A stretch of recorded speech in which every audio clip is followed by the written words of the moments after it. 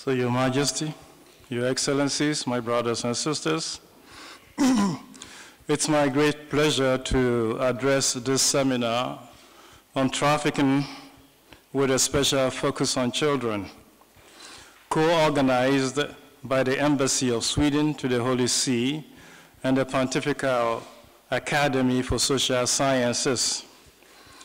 I heartily thank them for this timely initiative that aims at identifying measures to be taken both at the national and international levels in order to enhance the right of children and especially to better protect them from the scourge of trafficking.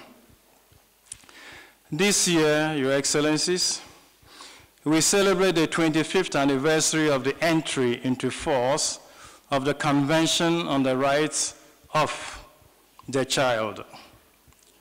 The Holy See was one of the first entities to ratify this important agreement, and it is also a party to some of its optional protocols, namely the optional protocol on the involvement of children in armed conflict, and the optional protocol on the sale of children, child prostitution, and child pornography.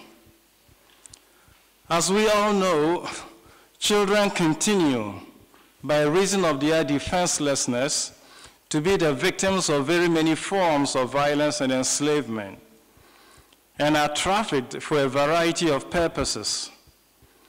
This persists despite diverse international and national action and the strategies, and in spite of the agreement and protocols already mentioned and other relevant international agreements, such as the protocol to prevent, to suppress, to punish trafficking in persons, especially women and children, and the protocol against the smuggling of migrants by land, by sea, and by air.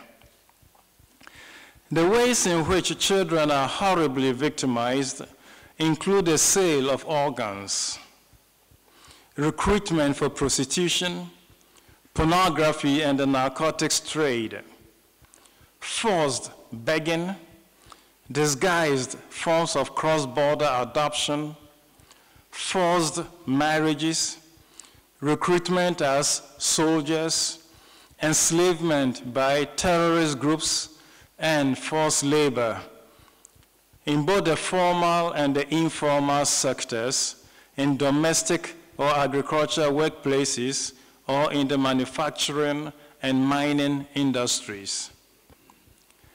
Many trafficked children are unaccompanied migrant minors, some of whom lose their lives in the migration process, while others still, upon arriving at their destination, after a grueling journey marked by fear and insecurity, are detained in often inhumane conditions. This demonstrates that international agreements and action plans, though necessary, are not able to put an end to the scourge of the trafficking of children. And if the international community fails to also address the root causes of this phenomenon, then we need to do a little bit of brainstorming to find alternatives. The first of the root causes, I think, is poverty and underdevelopment, especially when combined with a lack of access to education or scarce employment opportunities. In fact, not only do they provide a fertile ground where organized networks of traffickers can find potential victims, but they also push hopeless people into the pernicious path of criminality. It goes without saying that access to quality education for all and the creation of decent work opportunities are then of crucial importance. Secondly, At the source of trafficking in children, we often find armed conflicts and other situations of violence and terrorism. Children are trafficked to be recruited as soldiers or exploited, even sometimes sexually, by terrorist groups and other combatants. Thus, the Holy See has several times called upon the international community for vigorous diplomacy in order to put an end to armed conflicts, to all situations of violence, and to terrorism. Thirdly, I deplore the role played by corruption. As traffickers often require the complicity of intermediaries, be they law enforcement personnel, state officials, or civil and military institutions. In fact, trafficking in children as well as other forms of enslavement of children are still possible because we are living in a world divided by greed, looking for easy gain, wounded by selfishness, which threatens human life and the family. So the fight against corruption must be raised to the highest of priorities. As Pope Francis recently said, corruption is a greater ill than sin. More than forgiving, this ill must be treated. Finally, Your Majesty, we must reverse the spread of the throw-away culture in which human beings are themselves considered consumer goods to be used and then to be discarded. Instead, we need to promote a culture of fraternity in which the inherent dignity of each and every person, from conception to natural death, is respected and valued.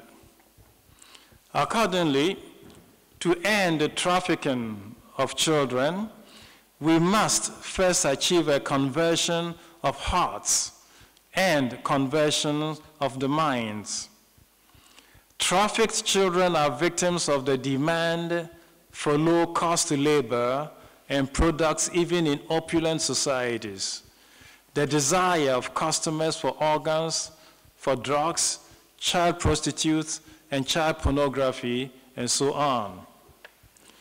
So the Holy See calls repeatedly on various fora for effective action on the scourge of human trafficking and its root causes. And so, for example, in the recent UN Security Council open debate on children in armed conflict, the Holy See strongly condemned the increasing abduction and forcible recruitment of children by armed groups. And in his most recent message for the World Day of Peace, entitled "No Longer Slaves, but Brothers and Sisters," Pope Francis encouraged religious congregations, Catholic-inspired organizations, and all people of goodwill, in accordance with their specific roles and responsibilities, to take a proactive part in a common engagement against trafficking. Your Excellency, Your Majesty, Your Excellencies, my dear brothers and sisters, I pray then that the present seminar contributes significantly to this effort and to help us all find a way of dealing with and overcoming this scourge once and for all. Thank you. Thank you, Your Majesty, for coming, and thank all of you, Excellencies, for your presence and participation. Thank you.